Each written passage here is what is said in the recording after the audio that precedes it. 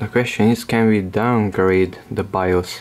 So this is B350 PC MATE, the motherboard from MSI, and I already downloaded 3 BIOS files and they are not identical. One has ALQ extension, AAO and A00 file extension.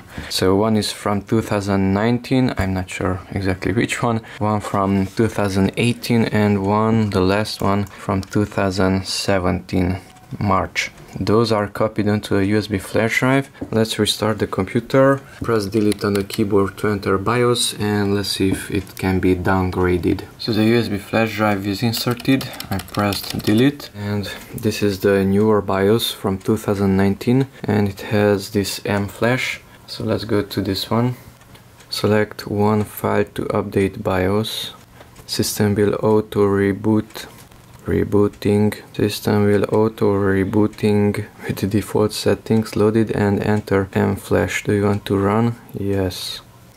So now the computer will restart. I will not press anything. Okay, the computer started and now it's asking to select the flash drive. I can use the arrow keys, I can use the mouse. Okay, so let's click on that one. And it's seeing all 3 of those BIOSes. Now I'm not sure which one is which. Okay, I just found it. So ALQ is the latest one, so I have to try the other. Let's try AA0, the middle one. For providing better BIOS functionality and quality, the system will not allow to restore BIOS with older version after flashing this target BIOS. Now that's interesting. So it's not allowing you to downgrade BIOS. Now it's writing the same BIOS that is already on it. Now that's interesting. Please don't remove USB drive or shut down system during BIOS update process. Updating BIOS. This is pretty quick. Before it was much slower when I updated BIOS. The computer stopped and powered on, and now it's showing a blue screen. Let's remove the flash drive, reset the computer, and press delete to enter BIOS again. We have to modify the boot order, so it's not booting from the correct hard drive. Let's go here to boot. Boot option, not UEFI, but hard disk. Hard disk, BBS priority. The first boot option, not that hard drive, but this hard drive, my Samsung.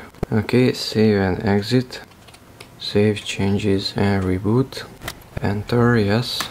Now it should boot from the correct hard drive. Now Windows is working. So it just booted from a different hard drive, and that's why I got a blue screen. Probably there was a Windows sometime on that hard drive.